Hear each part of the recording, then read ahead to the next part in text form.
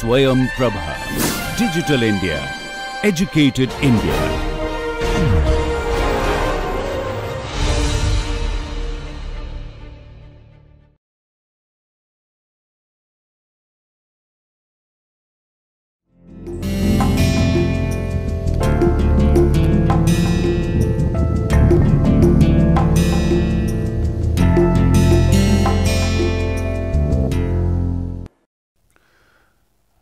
Welcome you all to another lecture in the practitioner's course on descriptive, prescriptive and predictive analytics. I am Sanjeev Nevar, a practitioner, a user of analytics, all kinds of analytics, and I would be covering hypothesis testing today, primarily from a practitioner's point of view, relying more on the intuition part of it, the feel of it, so that you can play around with the tricks that this hypothesis testing offers, and also be aware of the traps and where you can trip down doing your analysis.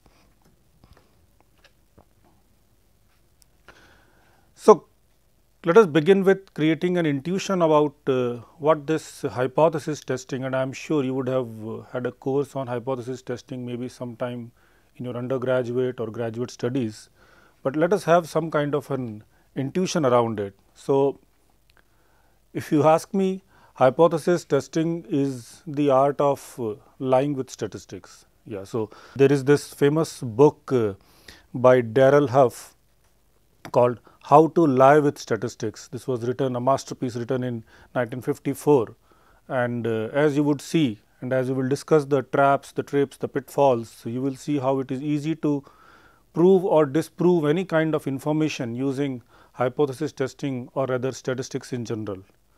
The goal of this lecture, however, will be to make sure that you are as unbiased as possible and you do not use the statistics just for validating your hunch or proving your hunch, but rather doing an unbiased analysis to see whether your hunch or your guess or what you believe is true is actually true or not.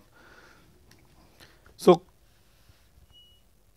okay, let us for example, begin with a typical industry problem, and to give you a background, most of this hypothesis testing it's used a lot, especially in the management domain, in the soft sciences, in the social sciences. Of course, medical pharmaceuticals is a big taker of this hypothesis testing, but it has a lot of use in other other sciences also, primarily where the data is not very clear.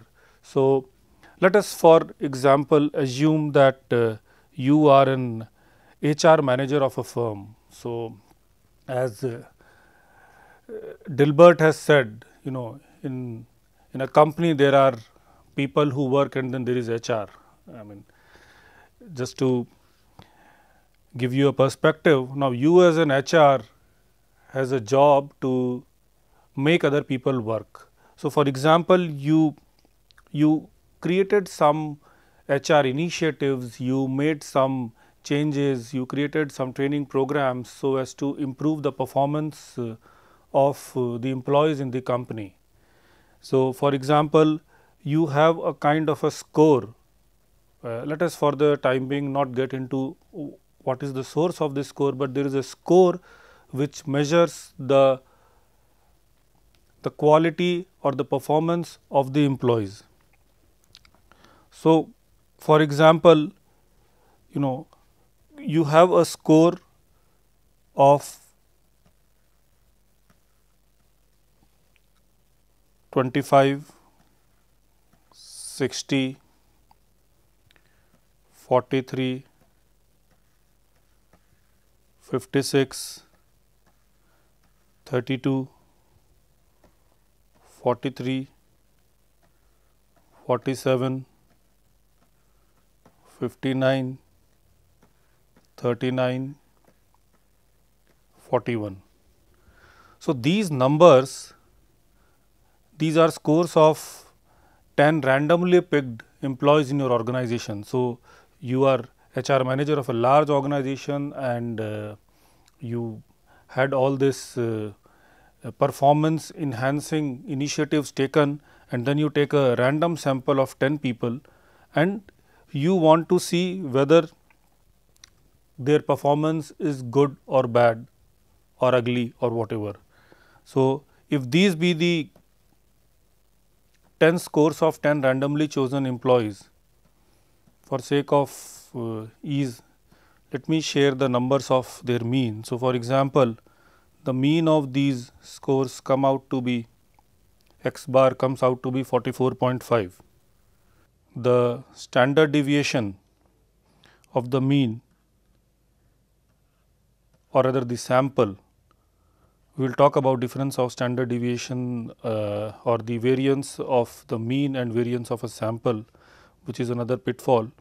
So, for this sample, the sample standard deviation is 11.41, and just to give you a perspective, sample standard deviation is nothing but each of these values minus the mean by n minus 1. So, you would have gone through this in the previous lectures, just to give you a reminder.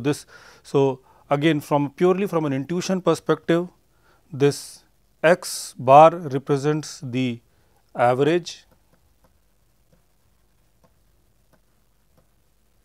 also called mean, and this is a measure of divergence in data. Now, given that you have this data, suppose I tell you that the minimum acceptable score for a good employee as per your research is say 45. So, what it means is that if the let mu be the mean of entire population of employees. So, if suppose this was a gold standard that you had made, that the mean of the entire population of my employees have to be 45 or above, and the sample that you took, you get a score of 44.5. So, does it mean the performance enhancement initiatives you have taken are not up to mark, or because the divergence, if you add for example the mean and the standard deviation, it kind of goes up to 55 or slightly above that. So, does it mean that this is just a sampling error, and if you take the mean of the entire population, there is a probability that the actual mean of the population is actually above 45. So, how do you take these decisions? What if instead of 45 we had 56? Can you still make an assertion? So, these type of questions are answered by hypothesis testing. Now, there are two reasons why this value and this value are different. One is of course that this is just a set of 10 values from an entire population of maybe hundreds or thousands or 10,000s of population. So, it may not be a complete representative of the entire population. For example, if this be the distribution of your population, where on the x axis you have scores and on y axis you have the proportion of people having a particular score. So, I think we have talked about normal distribution, we will just get a feel of this later, but suppose this be the distribution. Now, what may have happened is that you might have, because you have just chosen 10 people, you might have chosen more of the values which are tending to the lower side, and hence your score is slightly low. That is one cause of error that may happen. So, this is, you can call it as sampling bias.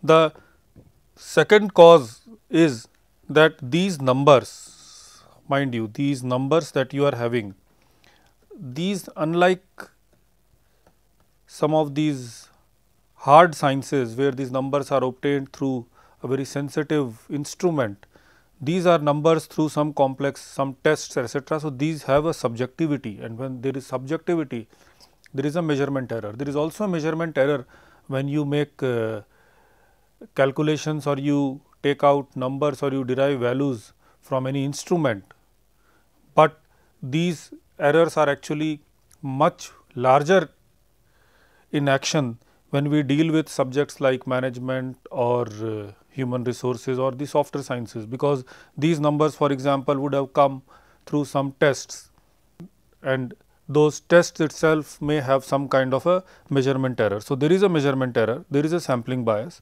and hence these numbers may not be true representative of the entire stream of population.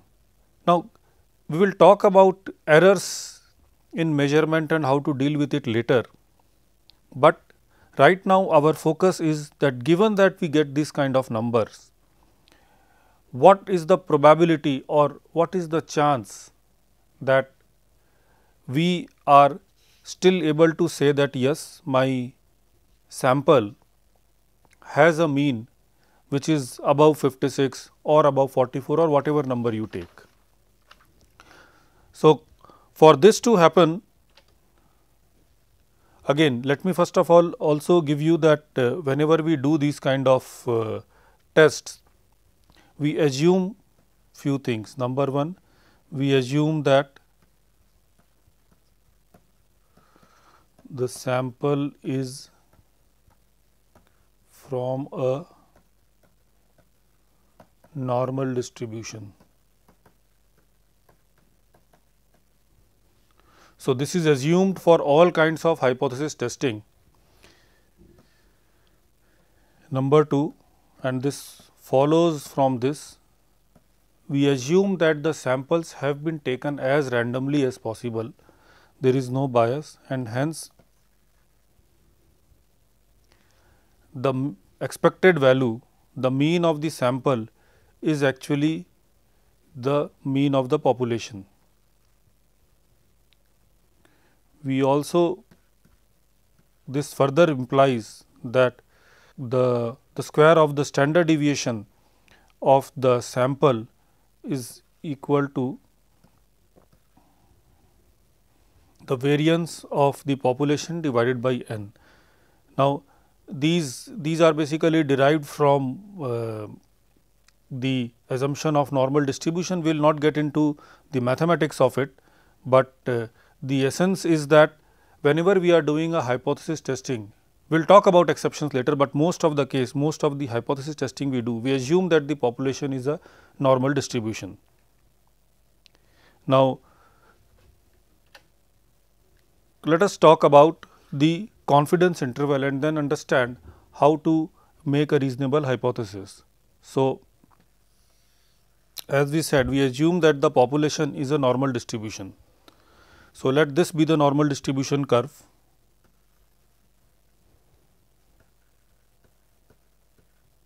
This be the mean.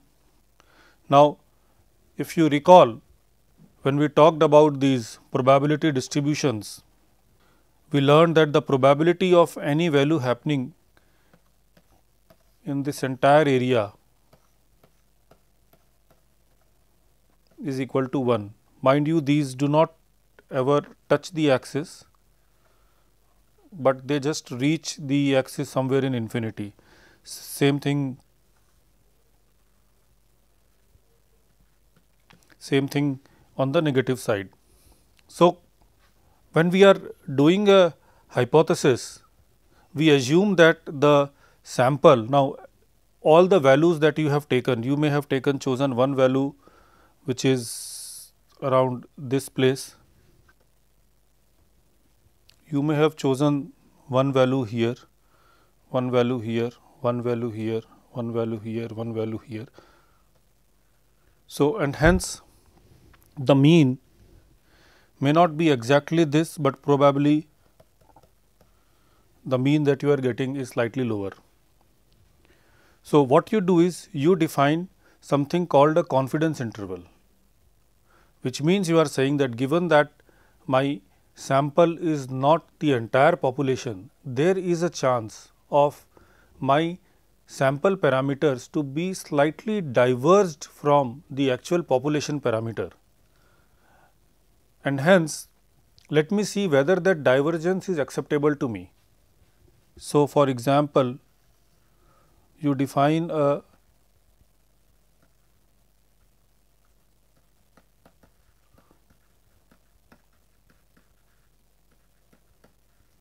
confidence interval at say 95% or 0.95, which means that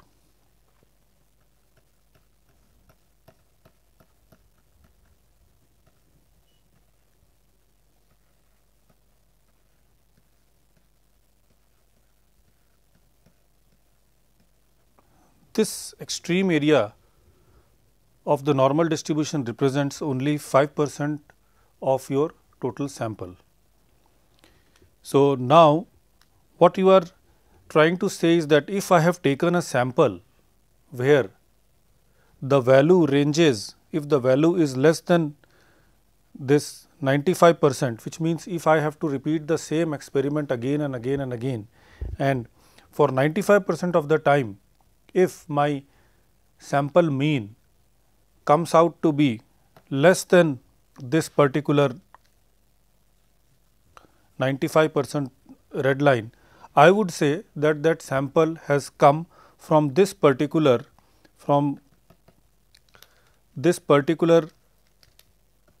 distribution as mentioned here.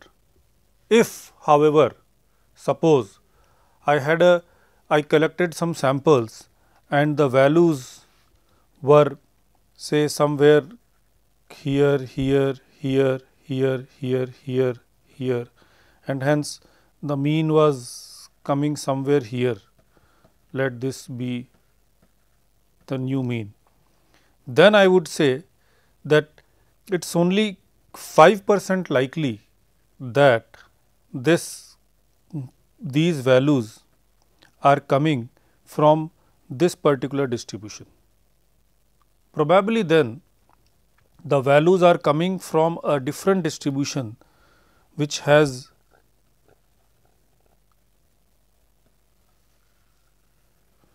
so maybe this is another distribution. Now, probably the values are coming from this distribution.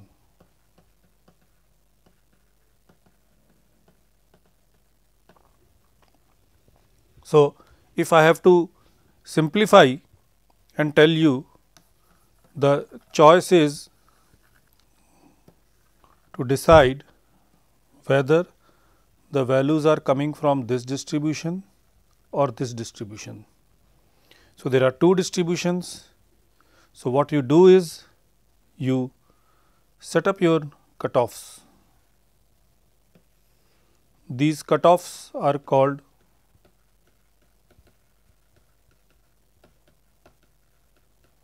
confidence intervals.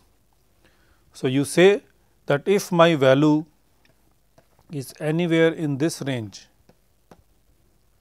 then I assume that my value is coming from this distribution, distribution 1, let this be distribution 2. However, if the value lies somewhere here, even here I say it is coming from this particular distribution. So, this particular dividing line that you have, that shows that there is a scope of error. What may have happened is that the value came from this particular distribution, which is distribution 1, but because it was in this extreme position, you ignored it. The other kind of error that may happen is that you got a value somewhere here, you assumed it to be coming from distribution 1, but actually it was coming from this distribution 2, and hence you accepted it.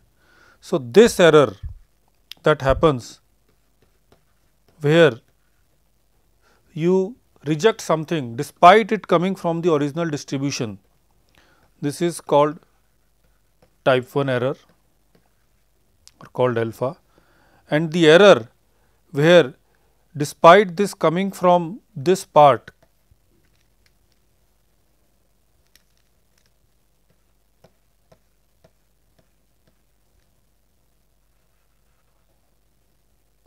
despite it coming from this part, you still reject it, that is called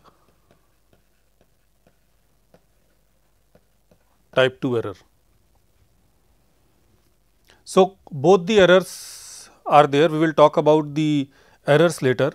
For your intuition, we must focus primarily on the type 1 error for now, and let us understand that type 1 error is primarily the error of rejecting a distribution or rejecting a sample, rejecting a hypothesis despite it coming from the distribution because it was beyond the confidence interval level. So, this is the primary intuition behind the entire philosophy of hypothesis testing. You primarily do 3 steps to do any kind of hypothesis testing. In step 1,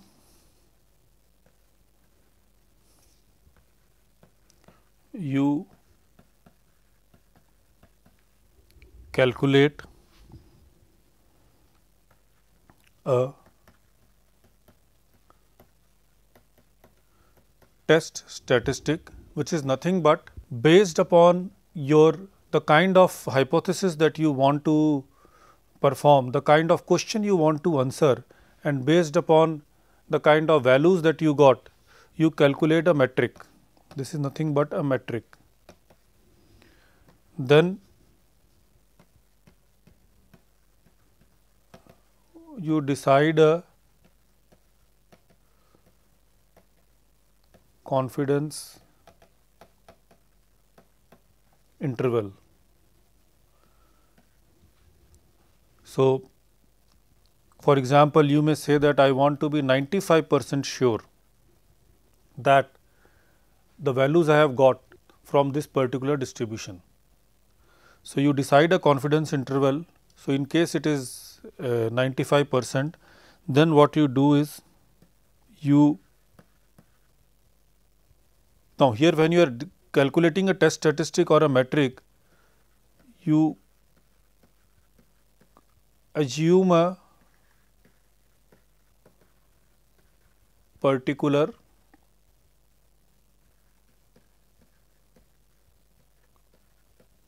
form of mimicking the reality. What you say is that because my sample size is low or because this is a particular kind of a question that I am trying to answer, you assume that a different kind of a distribution, not exactly a normal distribution, is what is relevant here. So, this is supposed to mimic the reality. Now, this suppose be a distribution, this reality is supposed to be a distribution D. So, what you do is you compare the value of D at 95% with this metric M, and if you believe that whatever be the 95% confidence interval, this metric M is still lying within that interval, you say that, well, whatever values I have got that belong to this particular distribution. If they do not, then you reject it. So, this is the broad intuition behind it.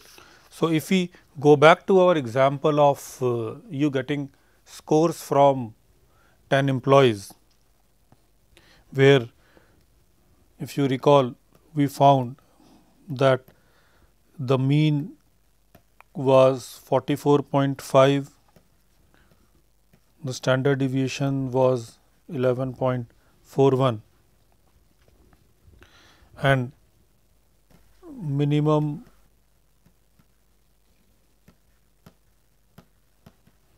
acceptable score was 45. So, what you do is you create a question. So, hypothesis is basically, it all starts with your hunch. For example, your hunch was that, well, after all the efforts that I have taken, the score is still above 45. So, your hunch is that mu, which is the average score, mu is population mean. So, the mean of the population or the average score of this mean. So, your hunch is that your mu is greater than 45. Given that these were the 10 observations, given that this was the sample that you received, sample n was 10. So, you made 10 observations, 44.5 was the mean, 11.41 was the standard deviation. Given that you get this information, you make a hunch or you make a hypothesis that the mean of the population is greater than 45. So, this is just a hypothesis. You, whatever hypothesis you make, you call it the null hypothesis.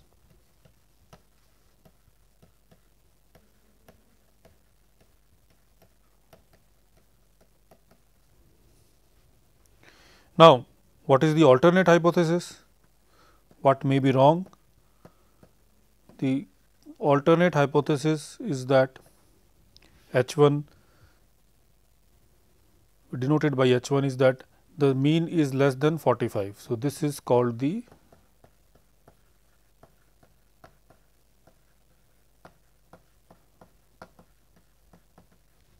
alternate hypothesis.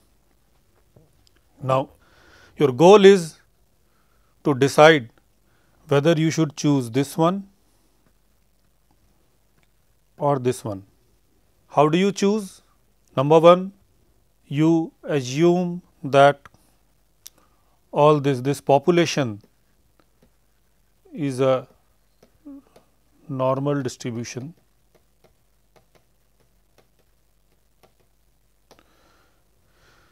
You assume that you do not know, it is a normal distribution, but you do not know what that mu is or what the distribution looks like. So, you have two choice. This represents one distribution, distribution 1, this represents another distribution, distribution 2. You have to choose one of these distributions. The complexity comes because these two distributions are not completely separate. There is a common area, as we, let me just briefly make that diagram again.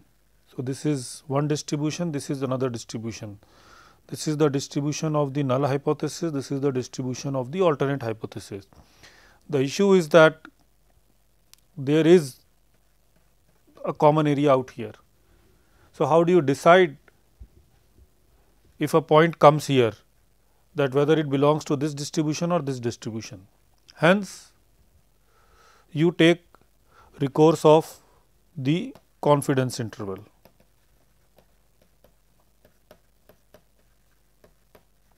You say, I make a cutoff here, let this cutoff be at 95%, it can be 95%, it can be 99% or it may be whatever. 95% here means simply that of my entire population, 95% of the values are in this region. So, 95% simply means that of my entire population, 95% of the population is going to be in the left side of it. So, now you want to choose whether you go with this or you go with this. There can be a different kind of a hypothesis testing assignment, where instead of an inequality, you are testing for equality. You do not know whether the score is good or bad, you just want to see whether, for example, you did some experiment on a set of people or a set of patients in a pharmaceutical context or some other kind of experiment, and then you got some new observations. Now, you want to see whether has something changed from the population. So, here you are not concerned with whether it is greater or less than, you want to be concerned whether it is different or not. So, in this case, if this be my hypothesis,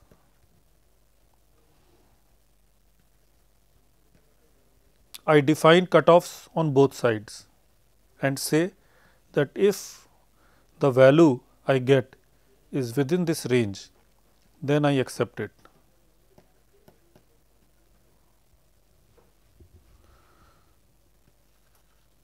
So, in both cases you assume a normal distribution. The other case, let me just draw for comparison. You just make one side and you say that if this is if it is anywhere here till minus infinity, you accept it. So, these are two different kinds of problems, almost the same variety. In one case you are making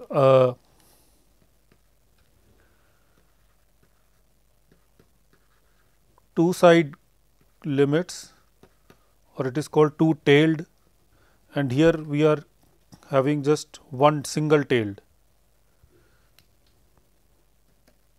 one tail. So, typically what happens is, because a normal distribution is symmetric, if this area is 5%, for example, you are doing a confidence interval of 95%. So, the difference that comes is, if it is a single tail, you take 5% on this side, it can be on the left side also. In this case, because it is evenly distribution, you divide it between 2.5% and 2.5%. So, this is the problem assignment. Now, what can change in this? A lot of things can change. So, this being the framework,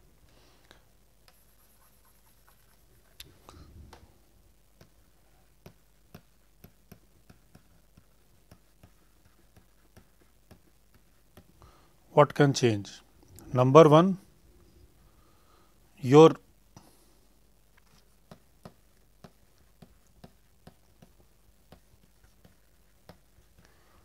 type of problem can change.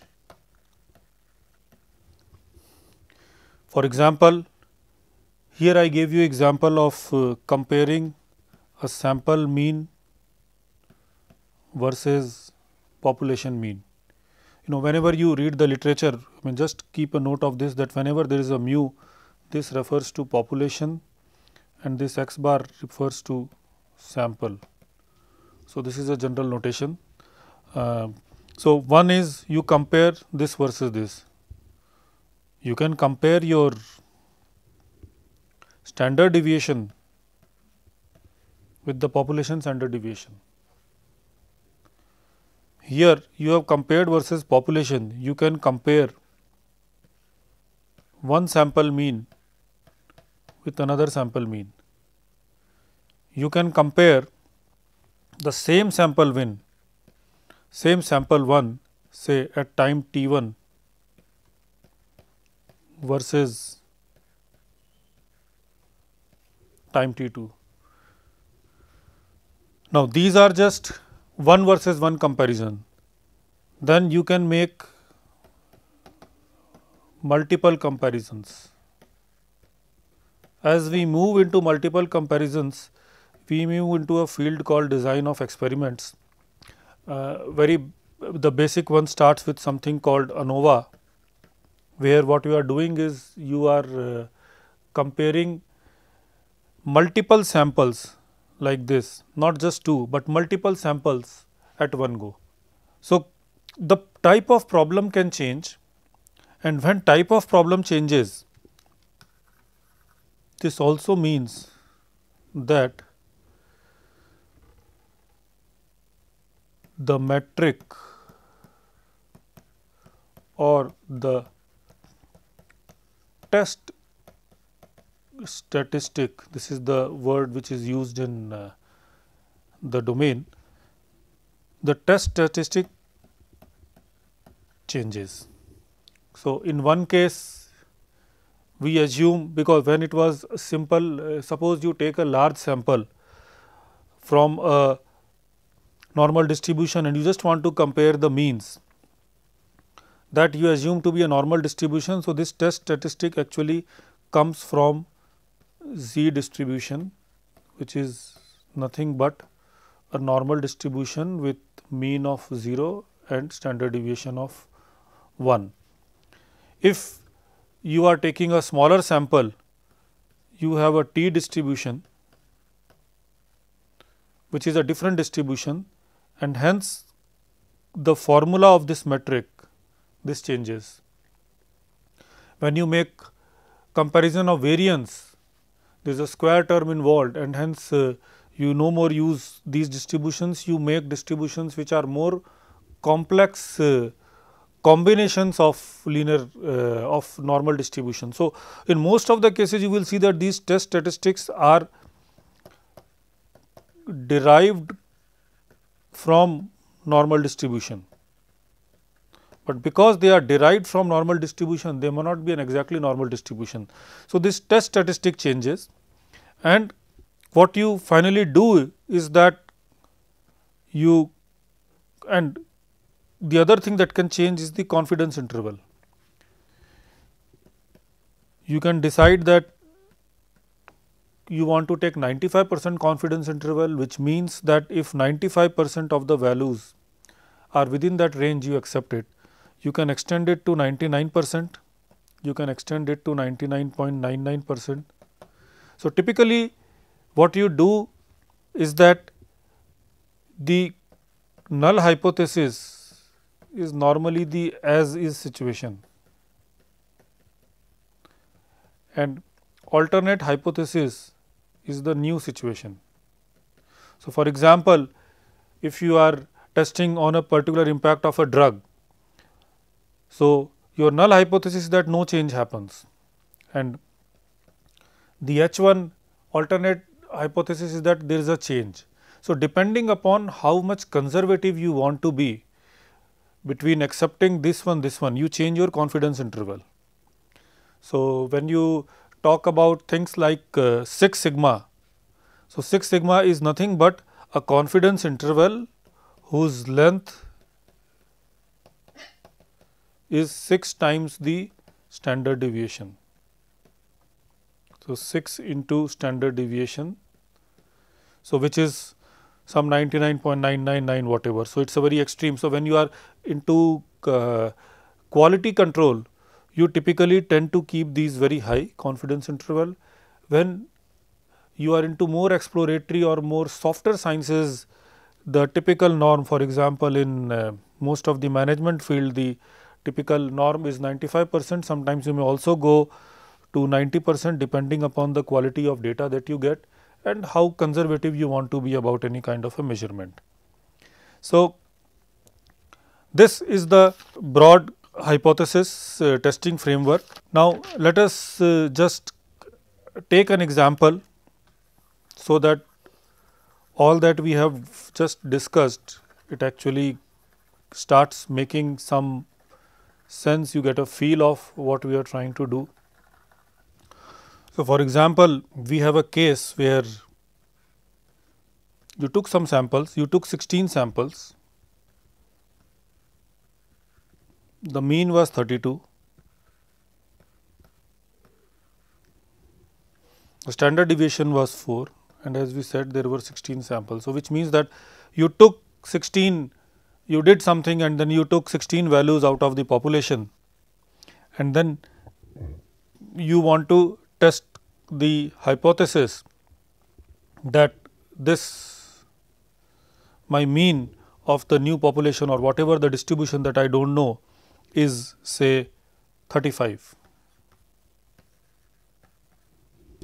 So, this is what you want to test, whether a value of 35 is possible or not. So, what you do is, suppose you want to be taking a confidence interval of 90%, which means the alpha, which is type 1 error, is 10%. Type 1 error, which means that you are open to the fact that you may be making a mistake in 10% of the cases. So, what you want to actually assess is that a value of 35, if I draw the distribution curve again, you want to be sure that a value of 35 lies somewhere here. So, this is what you are trying to do. So, now there are two approaches of doing it. In one, you actually create, given that 32 is the mean, you create a confidence interval around sample mean x bar. So, in this case, the confidence interval around this is given by x bar minus c sigma by root n x plus c sigma by root n. This c is nothing but the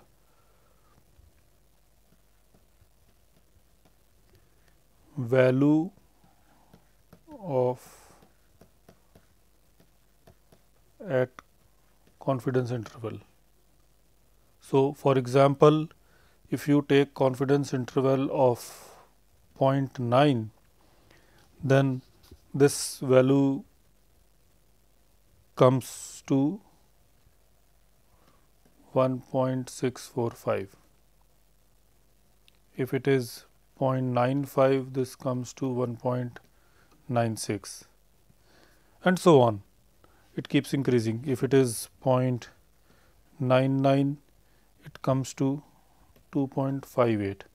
Because this curve never touches the x axis and it goes till infinity, it gets thinner and thinner. So, any incremental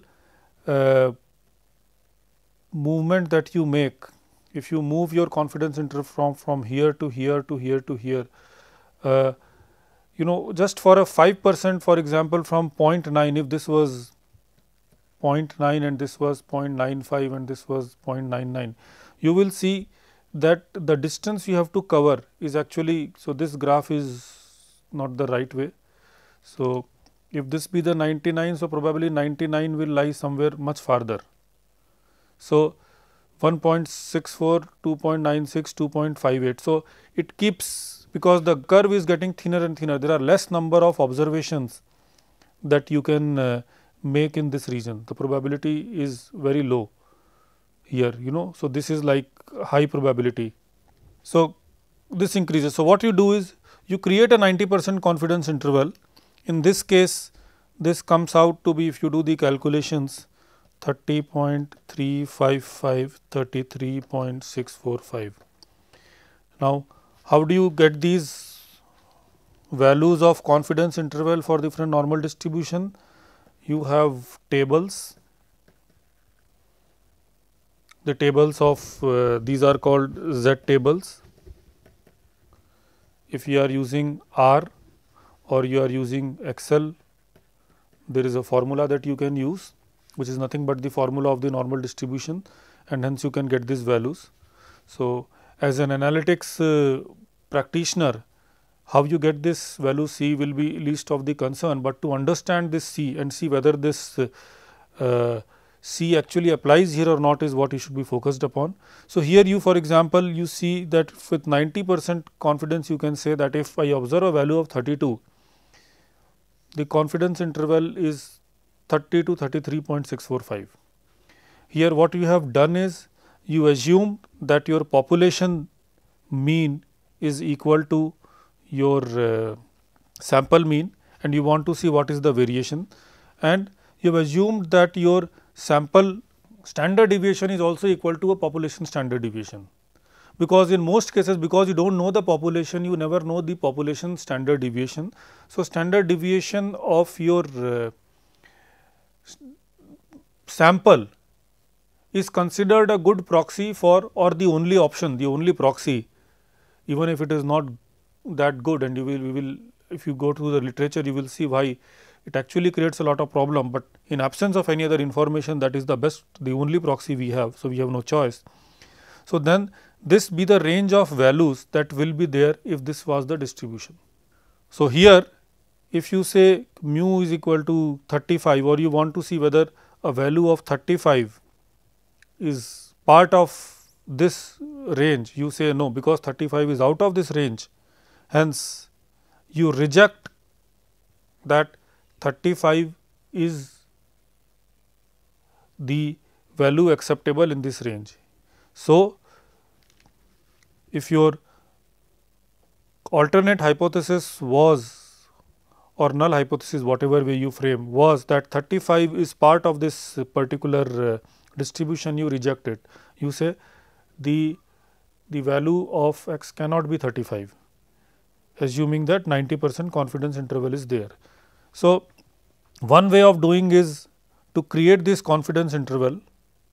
So, this is the CI approach of doing hypothesis testing, which is very popular among people who come from engineering or reliability science field, because they have to always make this confidence interval on anything that they create. So, people like systems engineers and people like production engineers who are about quality control, they tend to approach this problem from a confidence interval approach. If you look at the management disciplines, the social sciences, the pharmaceutical industries, so in these disciplines an alternate approach actually emerged. So, both are actually coming from the same family or same kind of the same approach. The formulation is exactly same, but this is a different way of doing, and this is what is more popular. So, this is the table based or the test statistic approach. So, here what you do is, as we said, in this case you calculate your z equal to x bar minus mu by sigma by root n. So, mu in this case was 35, which we wanted to test, x bar was 32, which we got from the sample, this was 4, n was 16. So, you do this calculation. For example, if you wanted to test at 95% confidence interval, which is very common in this domain, then the z for 95% confidence interval is equal to 1.96. So, now let me call it ZCI. So, now if your z that you get here, this is greater than 1.96, then you say that there is a difference, which means 35 is an acceptable value. If it is less than, then accept hypothesis, else reject. Now, note that this accept and reject also come with a kind of a rider.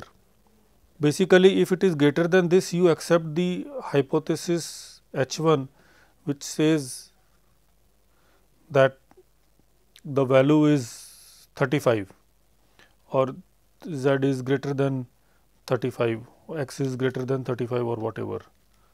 But that does not mean that you accept this, means just that you have sufficient evidence to reject the null hypothesis. If you get a lower value, it just means that you do not have sufficient evidence to reject the null hypothesis, that is it.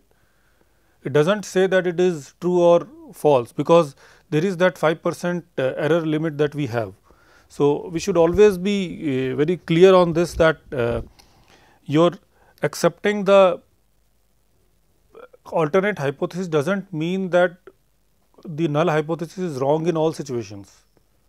There is always a margin of error in which we are playing. So, in the next lecture, we will take some examples and see how this hypothesis test works for different scenarios. We will talk about hypothesis testing for independent samples, for dependent samples. We will also talk about some non-parametric tests where you do not assume any distributions and still go about doing your statistical inference. Thank you very much.